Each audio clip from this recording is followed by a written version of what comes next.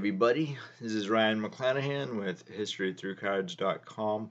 I hope you're all doing very well today. So, as some of you may know, I really enjoy talking about the lower level Hall of Famers and the stars that may have really kind of been overshadowed or just bypassed through history or forgotten through history. And one of those players that I'm going to tell you about today is George McQuinn from the St. Louis Browns. And George McQuinn was actually a seven-time All-Star, and he was a star on the Browns, which is really kind of a lower level team. They only won one pennant in the time in which they were around, and that was actually 1944. It's the first time that McQuinn is actually in a World Series, and I think he was the only member of the St. Louis Browns to hit a home run during that World Series. Uh, it came down to 6 games. So, um, interestingly enough, the Browns lost by 1 game in 1922 for the pennant that year against the New York Yankees. And uh, the Yankees actually wanted George Brown in 1939. It was his first year as an All Star. He didn't actually play in the All Star game in 1939, but he was selected, and he had a really decent year in 1939, where the Yankees actually purchased his contract from the Browns. But for whatever reason, there's a really odd rule that Judge Landis kind of put down, or um, the American League had, where the Yankees couldn't actually purchase his contract because they had won the World Series. I don't really understand this rule at all, and I don't know when it disappeared. Um, but that's actually the first of two trades that did not go through for McQuinn. And in 1942, McQuinn actually is traded again to the Brooklyn Dodgers for Dolph Camilli, and that trade also was nixed, and I'm not entirely sure why that trade was nixed, but it never went through. Um, McQuinn actually, he's a really decent ball player for his era, and on a team that sports writer Davis Walsh uh, said in 1944, he actually called the Cardinals to win the World Series that year on October 4th of 1944, which I don't think it was a stretch, to tell you the truth. Um, he said of the Browns that they were a comparable nobody whose emotional appeal is great and whose ownership is that of the town's leading moneylender, which was Donald Barnes. And Barnes actually bought the team in 1936, which was the same year that McQuinn came up to the major leagues. And I'm going to tell you what it said in an article when McQuinn came up. This is from the Dayton Daily News from January 18th, 1936. Judging from his innate love of the game and his undoubted physical ability, George McQuinn, young first baseman, purchased by the Cincinnati Reds from the Newark club in the International League, should be successful as a major leaguer. Baseball has meant everything to me, says McQuinn. It has meant a living to me. It has provided me with an occupation which allows me to go hunting and fishing to my heart's delight from October until springtime. But above all, it has been a chance to play baseball every day of the summer. I cannot imagine a more attractive and satisfying career. The statement comes not from a callow youth who has just signed his first contract in professional baseball, but from a man who is, though still young, can look back to 6 full seasons in organized ball. McQuinn knows he loves baseball. He has the necessary qualifications of speed, hitting, power, and fielding ability. This is a combination which is usually found in the ball players who become the great stars of the game. George McQuinn was extremely well pleased to become a member of the Cincinnati Reds. Quote, I feel that I am to be given a real chance to play in the big leagues.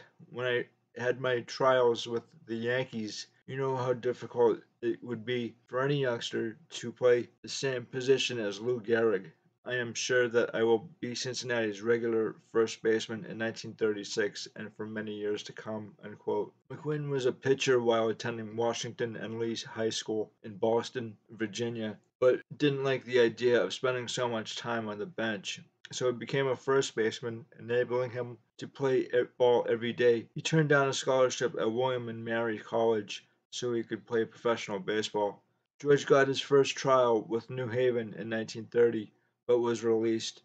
Then he signed with a New York Yankee organization, playing for the Wheeling Club and hitting .280 for the season. The next year, he was sent to Scranton, and there McQuinn hit .315. The following year, he moved to Albany, and he was meeting the ball at a .345 clip when the league folded up.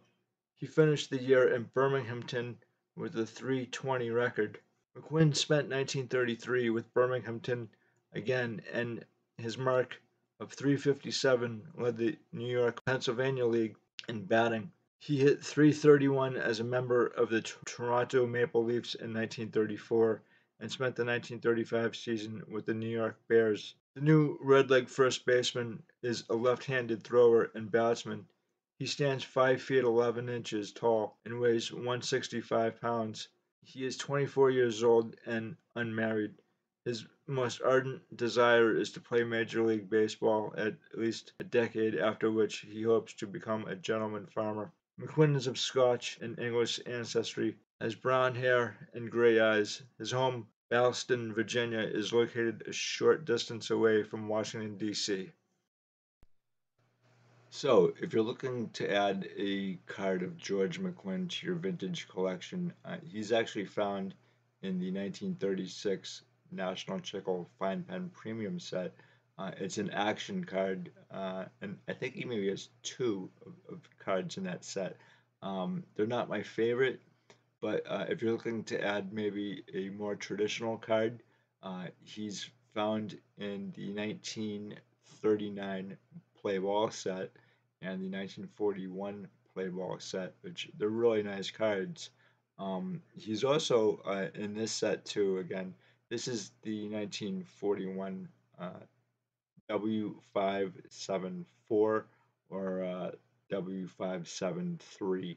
And there's actually two sets identical, one for the Browns and one for the Cardinals, and they were both.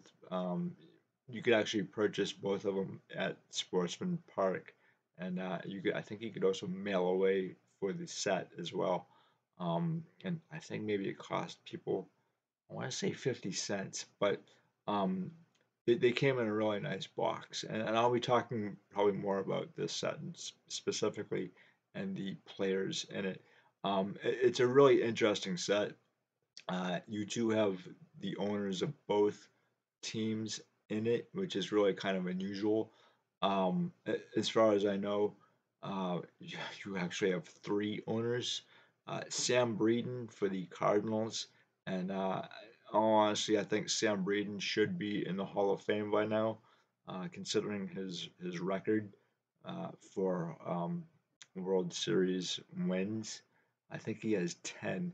And I'd like to get your guys' opinion whether or not you think that Sam Breeden should be in the Hall of Fame. I do. You also have Donald Barnes, who is the owner of the Browns, and he actually got the team from the Phil Ball estate in 1936. And then you also have Bill DeWitt, who is actually I think he's a vice president of the Browns um, during this time. And he gets the team in 1948 through 1950, and then he sells it to Bill Veeck in 1951.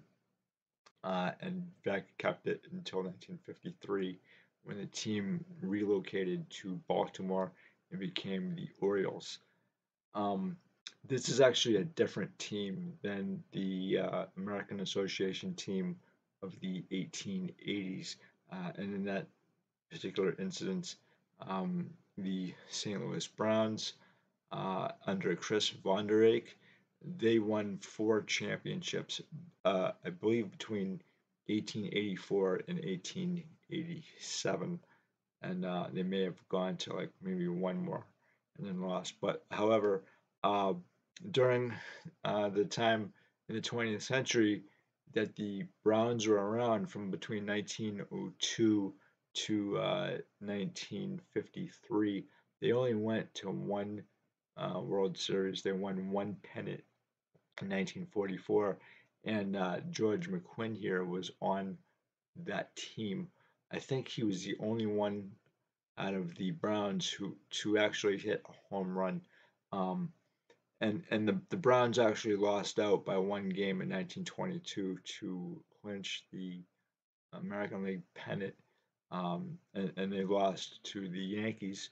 Now the funny thing about the Yankees and George Quinn here is that they did pick him up later on in his career in 1947, and then in 1948 he was around, and I think he was actually a favorite of the general manager, and so he actually did receive his release. I think after the 1948 season, so I think in October. And then he actually was a very quiet guy from what everyone says.